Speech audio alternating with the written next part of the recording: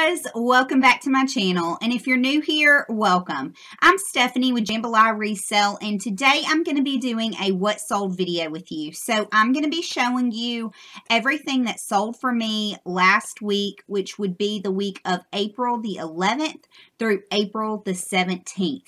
I sell on eBay, Mercari, Poshmark, Citizen, Etsy, and Facebook Marketplace. I think that's where I sell. It gets to be a lot. And so I had sales on most of those platforms last week. I did not sell anything on Facebook, but I think I had a sale, at least one sale on all the others. So it was a really good sales week, and I'm excited to show you what sold. So let's go ahead and get to it. All right, so my first sale from last week was this Lily Pulitzer dress, and this is the first article of Lily Pulitzer clothing I've ever sold. It's not something that I run into a lot in my area. I actually found this dress in the kids section at my Goodwill store, probably because it's a size 0, so it was very tiny, and they had it in the kids section. And this is one of the items that I sent to ThredUp when I was still sending things to them regularly. It didn't sell there, and so I did reclaim it, and it sold for me on Poshmark for $30. So at my Goodwill, since they thought it was kids clothing, I paid the kids clothing price, which would have been around $3, and that gave me a profit of $20.50. On eBay, I sold these Columbia PFG shorts. These came from the Goodwill outlet, so I average out my cost of goods when I'm at the outlet. Obviously, these probably weighed less than a pound, and so I didn't pay the full $1.49 for them, but then I also had items when I shopped there that weighed more than a pound, so I just average everything out and assume I paid $1 per item. And so if that was my cost of goods, that means I made a profit of $5.43. This baby doll came in a lot that I purchased on shopgoodwill.com.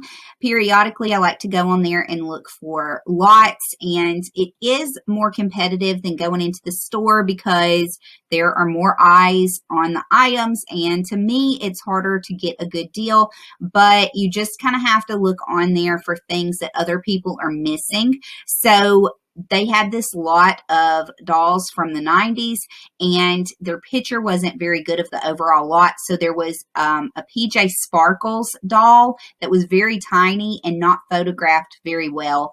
And I bought the lot based on her, and I made all my money back just selling her. She sold within like a couple of days of being listed. I made all my money back from her, and so then all the rest of the dolls are just pure profit, which is awesome. So this is a Baby All Gone doll, but I don't really understand why, because she doesn't have any mechanism to eat anything. Maybe the bottle kind of, it looks like it empties if you have the bottle that goes to her. I'm not sure why. Anyway, she sold for $18.74 free shipping. I didn't have anything into her because, like I said, I'm in the profit zone on that lot now. So I made $10.52 from this doll. My hair is all in the way today, y'all. All right. Let's see. So this was a brand I had never heard of before. It's Universal Standard. This came in a men's ThredUp rescue box, and I did the unboxing and uploaded it. And in the video, as I was unboxing, I said, I don't know this brand. And someone commented down below and said, Universal Standard is an influencer brand. And because they said that, I was able to then go and find this item. It's actually a women's item, and it retails for around $75 or $80, I want to say. So Universal Standard is a Bolo brand. If you're like I was and have never heard of it, be on the lookout for that. This sold within minutes of my listing it. So I probably could have asked for a little bit more, but I like a quick flip. So, oh, and obviously it retails for $89 right there. So anyway, this sold for $35. I'm in the profit on that entire box. So this was pure profit of $28. Flax is a Bolo brand. However, I believe this is the first piece of flax that I've ever actually sold.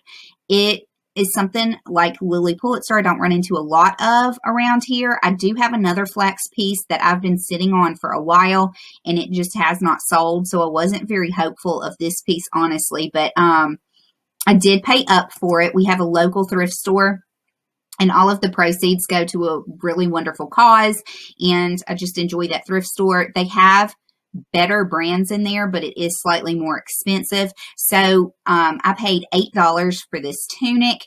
It sold for $20, and that gave me an $8 profit. So I basically just doubled my investment, but it was a quick double. This also sold. It sold at like the same time as that Universal Standard shirt, like back-to-back sales, and I had just listed it that day. So this was a good sale for me. Even though it wasn't the most profitable, it was fast. All right, I sold a bundle, and it included this Mommin' Ain't Easy shirt that came in a lot I purchased off Facebook, where I purchased, I think I paid $40 and filled up the back of my car with the makings of a garage sale, but the lady didn't want to have a garage sale. So this shirt was in there. This came from Goodwill, so I had $2 into it, and I just really like the play on Friends on this shirt, and I knew someone else would too. And I picked up these Loft chambray shorts from a garage sale, and I paid $2 for those. Do not pick up all Loft pieces, but if it is a good piece, like chambray is in, you know shorts are going to sell when the weather is, you know, right for that. So this is like a good standard piece right there. And if the price is right, then I will purchase Loft items for resale. So anyway, the bundle deal was $28 for those 3 pieces. I basically only had $4 into the lot, and that gave me a profit of $18.40. This set of pajamas, it's Miss Elaine brand. I picked this up at the bins. I will pick up pajamas and bras at the bins all day long, and I don't have to fight anybody for it, because the people at the bins generally aren't looking for the same thing I'm looking for, and so I never really elbow people or run to get first dibs on the bins. I just wait till everybody's finished looking, and then I still find plenty of good things to sell. So Miss Elaine is a decent pajama brand to look out for. People know the brand. I've sold a couple of Miss Elaine pieces. Doesn't sell for, you know, crazy money, but it is a good staple brand. So this sold for $16. I had $1 into the set, and I made $11.80. All right, I am not a vintage expert at all, and vintage scares me because I don't know what I'm doing with vintage. So Thrifting is My Beach is a YouTube channel that I watch. She's excellent. She is so good with her vintage brands. And I had recently watched one of her videos when I ran across these at the bins, and they are high waist mom jeans. They were embroidered with all these tiny little, I guess it's like tiny little flowers. Just a great pair of vintage jeans. And so since I had watched that video, and it was the bins, so I was really only going to be in it for $1, I went ahead and purchased these. Now, I did sit on them for a couple of months, but they did sell for $35, which was my full asking price on Poshmark, and they gave me a profit of $27. These were 3 books on CD. Now, books on CD, I mean, people basically just do their audiobooks on their phone now, but there are people who still want audiobooks on CD and will buy them. So I picked these up at an estate sale for basically $1 a piece, and I just went ahead and lotted them up because individually they weren't anything special and they just weren't going to sell for that much. But I figured, you know, these all came from one estate sale, so whoever liked all these books, there's probably a buyer out there who also likes all of these books or all of these authors. So I just lotted them right on up, and they sold for $15. They shipped media mail, which was not expensive at all. And I made a profit of $6.07. This was a mistake. So I went to visit my uncle and we hit up a couple of thrift stores while I was there. At his thrift store, there were 2 sets of Cabbage Patch clothing, and it's new old stock. So in the package, they don't make it anymore though. So I picked both of them up. They were $6 a piece, and I looked up the comps, so I knew they weren't going to sell for a ton. This one was not in as good of condition as the other one because the package was open down here, and I disclosed that in my description.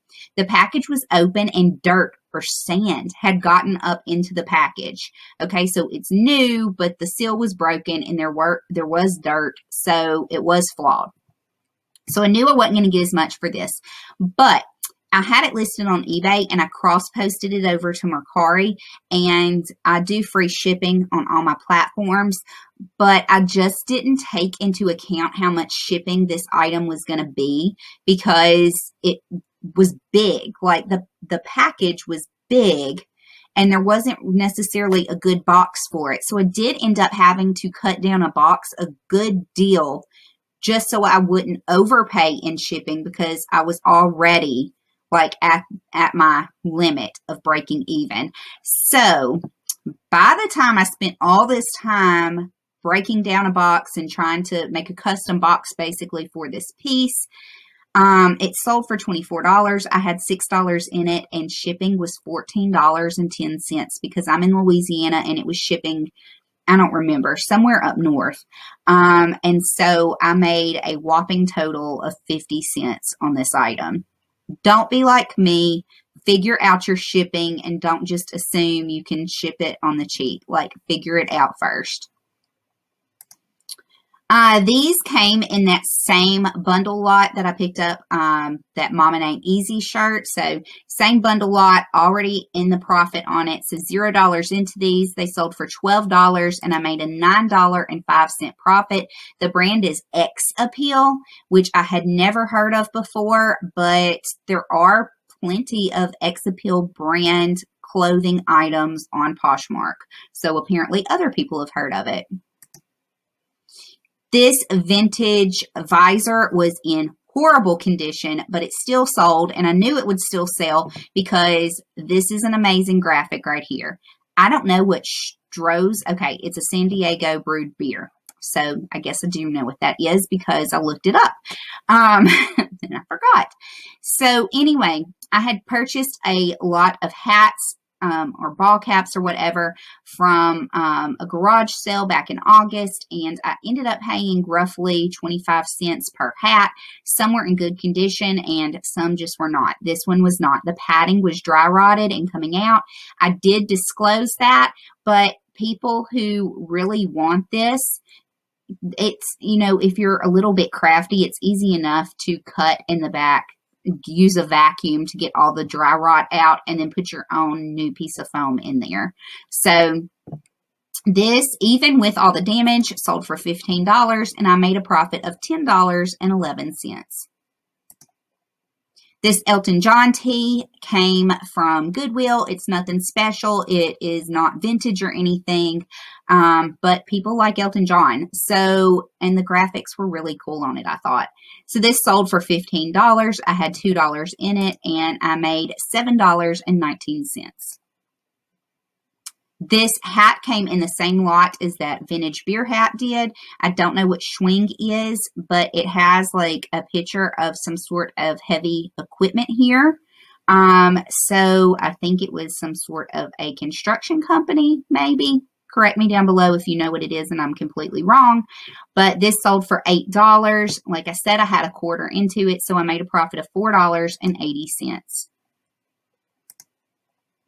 Treasure Island Pillow Fort curtain. If you watched last week's What Sold, you know I sold one already last week. These came from our Amazon Target return store called Best Deals, and so I picked this up on $4 day. I paid $4 for the panel. It sold for $30, and that gave me a $20 profit. Popples. So this Popples was at a garage sale.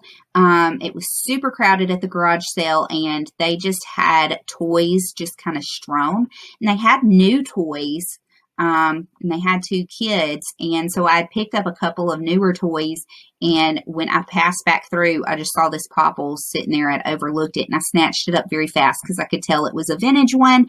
And so I guess it had originally belonged to the mom, and then the daughter got to play with it and grew out of it, so they decided to sell it. Anyway, I only had $1 into this Popples. If you ever see a Popples, a vintage one, then you need to snatch it up because they are a bolo. This one was in really good condition. I mean, the fur was a bit matted. If you don't know what a Popples is, they're from the 80s, and they fold into themselves like this. They have a pocket, just go into there. So they'll have an old tag like this is how you'll know it's a vintage one. They did relaunch them, I think, like around 2000. So anyway, this one's from 1988. It sold at a best offer of $29.99, and I made a profit of $16.95. Vintage glowworms are also a bolo item. This one was in great condition. Now, I had a vintage glowworm, and when I was helping my mom to move, I actually tossed it, but it had battery acid bleed all on the fabric, so I really don't think it would have sold anyway. But this one is a pink one, and it lit up, as you can see in the picture, when I was squeezing it, and it is the old school 1988 one. So I had it listed at $39.95, and I sent out a best offer, or accepted a best offer, of $29.99. This glowworm was in the lot of dolls that I mentioned before, the same as that baby all gone. So already recouped my money from the lot, $0 cost of goods, and I made $16.95 from this. This Lane Bryant tank was about to be pulled from my inventory because I've had it for over a year, and someone purchased it and saved it from having to go to consignment. So it sold for $13. I had originally picked it up from the Goodwill outlet, so I had $1 into it, and that gave me a profit of $9.05. All right, here's the second set of Cabbage Patch clothing that I purchased when I went to visit my uncle. I did a little bit better on this one. So this one did not have any breaks in the seal and did not have any dirt in it, so I was able to list it slightly higher. Someone sent me an offer on it, and before I accepted the offer, I messaged and said, "What state do you live in before I accept your offer?" And they said Georgia. And like I said, I'm in Louisiana, so I knew shipping would not be as high, and it was not. It was not quite half. Before, my shipping was a little over $14, and to ship the similar item to Georgia was $8.72. So it did make a difference, and on this one, I was able to profit $12.85. This is a bolo. I've never seen a Starbucks cooler before. I know people love the Starbucks mugs and cups and tumblers and all of that, but I've never seen a cooler. And I found this at the Goodwill outlet, just sitting amongst the backpacks, and it was in great condition. So I brought it home, and I really couldn't find any comps on this exact one. I did find some other soft ice chest or cooler bags or whatever, but none exactly like this. So I went ahead and listed this at $50 free shipping, and it sat for a little while, really only about a month though, and then it sold for full asking price of $50, and that gave me a profit of $33.08. I had one sale on Kitizen, and it was a bundle sale. So they bundled this Thomas and Friends. This is Caitlin and her 2 coaches that she pulls. And this is, I can't see around my camera, this is Merlin and the caboose car that he pulls. And so they're both Trackmaster. My husband and I had gone on a thrifting road trip to Texas, not very far, and I had purchased a very large storage tote full of Trackmaster track and trains.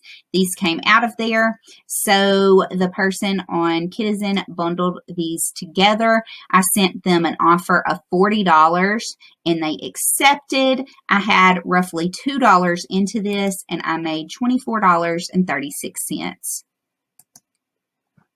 This cute little vintage raccoon love bandit, I thought he would sell for Valentine's Day, and he didn't. And then he just randomly sold one day last week, so I was really surprised. Only paid $1 for him, and he sold for me on Etsy for $19.67, and that gave me a profit of $13.52. On Mercari, I sold this Monsters, Inc. Sully. He talks. So Monsters, Inc. plush are a great thing to be on the lookout for. Some of the characters, not Sully or Mike, I mean, they do sell decent. But if you can get any of the supporting characters from Monsters, Inc. or Monsters University, they sell really well. I was actually just looking at comps for them the other day, and I was shocked at how much like Randall goes for. So anyway, especially if you can get them and they talk. Someone sent me a message on Mercari and he wanted to just double check that the voice box worked on this item because his daughter had the exact same one. The dog got a hold of it. The voice didn't work anymore. And so I went out and double tested it for him and it was in perfect working condition. So he purchased this for $20 free shipping. I had paid $1 for it at Goodwill and that gave me a profit of $10.31. These Dockers came in my Thread Up Men's Rescue box. So they sold for $15 and that gave me a profit of $5.13. These panties came in a bulk.com underwear lot that I purchased last July. I've already made profit from that box, even though we're coming up on a year. There's only a few items left from that box and they just slowly sell off and I'm good with that. So someone sent me an offer of $15 for these. I accepted and that gave me a profit of $9.37. One more item that was in that doll lot from Shop Goodwill was this 1989 Magic Nursery doll in her original clothes. If she were not in her original clothes, she would not have really sold for anything because she was in bad condition. Her feet and arms and all were very stained up. And if I had been thinking, then this might have been a good item to actually separate from her clothes because shipping the clothes would not have been as expensive and the purchaser may have only wanted the clothing. I don't know because I didn't ask. It was a global shipping order. So this sold for $15 and I made a profit of $7.27. This was a great sale, and this was all because of my husband because I didn't want to fool with this, to be honest. He was with me at the Best Deal store, which I told you is the Amazon Target return store, and he was going to pick it up for me, and he decided to real quick just see how much it sells for regularly, and he saw these were selling great on eBay. So, he brought it to me and asked if I wanted to do it, and I was really kind of hesitant because beauty stuff, health and beauty isn't my favorite category to deal with. And then I don't like having to deal with if these leak and they're heavy to ship and, you know, just all sorts of things. And you have to be careful that you check the expiration date. But these didn't expire till 2022. So we picked up some for me to have for the summer. And we decided to go ahead and pick up 4 to lot up and sell. And sure enough, within 24 hours, I had them listed at $60. So within 24 hours, I got this best offer of $55. And I had paid $2 per bottle for these. That gave me a profit of $24.33. This also came from that Best Deal store. I purchased this on $4 day and it sold for $17 on Mercari, giving me a profit of $4.52. This Legend of Zelda t-shirt came from the Goodwill outlet. It really is just Legend of Zelda brand. It might have been a Loot Crate. I don't think it was Loot Crate because that says Loot Crate on the inside usually. So Anyway, it came from the bins. I had $1 into it. I liked the graphic on the front, and Zelda is a very popular game. So it sold for $12, free shipping, and I made $5.72. This Dale Earnhardt shirt also came from the Goodwill outlet. This was a vintage tee, and it was really nice because it had graphics on both sides. So that's something you want to look for and let people know, because people like that. And it was really clean. So this sold for a best offer of $22. I had $1 into it, and I profited $13.80.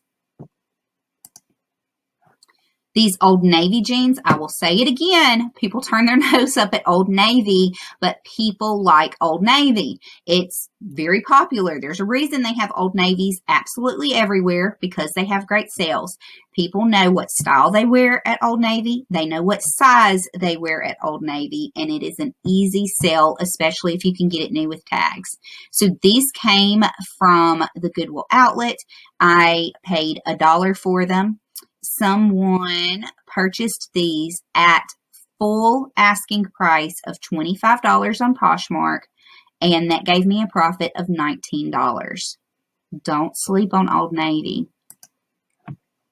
Speaking of Old Navy, these were my son's uniform shorts, and he outgrew them, so I just put them all together. They were listed at $20 and not moving, so I dropped it to $15, and they sold right away, giving me a profit of $12. This Hearth and Hand Magnolia shower curtain also came from the Goodwill outlet. Not the Goodwill outlet, the Best Deals store. So I picked this up on $4 day, and it sold for $15, which gave me an $8 profit. I'm sure most of you know that Hearth and Hand, which is Joanna Gaines and Magnolia Home brand, sells extremely well. People are on the hunt for it, and I almost always find it at that Best Deals store. This Tasso Ella Island shirt came in the Thread Up Men's Rescue box. It was new with tags. Not necessarily a brand that I would just pick up out in the wild, but as this was new with tags, it ended up being a good sell for me. So it sold for $20, and that gave me a profit of $15. This Uniqlo shirt also came from the Thread Up Men's Rescue box. It was once again a brand I had never heard of. My friend Amanda Pruitt, if you're not already subscribed to her YouTube channel, go subscribe to her, because I learned a lot from her, especially on kids brands. Anyway, she commented on my YouTube video and told me that it's a brand, that they have Uniqlo stores down at Disney Springs. And so it's just, you know, chain store. And anyway, this ended up selling for $10, and that gave me a profit of $7.05. These Converse sold on Poshmark, and then the person canceled the sale after I already had it boxed up, and I was a little bit mad, but I just left them boxed up, and then someone ended up liking them on Friday, which was closet clear out day, so I sent my closet clear out message to them. They were listed for $30, so I sent my closet clear out message saying, hey, I saw you like this item. Would you be interested in this item if I dropped it to $25 and you got discounted shipping? They said yes. I dropped it. They purchased it. So they were already boxed up and ready to go since the other person backed out. They came from the Goodwill outlet. I had $1 into them. They ended up selling for $25, and I made $17.50. This guy came in a lot of small toys I purchased from the Goodwill outlet. If you did not see that video, it is my previous video before this one, and I show you all the things that came in that box, which was a semi-mystery box. It's a lot of small toys, and you know, I think that it didn't sell because it was small toys, but there is value even in McDonald's toys. Certain characters people want to buy. So this is from the Bee Movie, and he sold for $8.95 free shipping, and he gave me $4.49 towards recouping my money from that lot. And my last sale of the week also came from the small toy lot.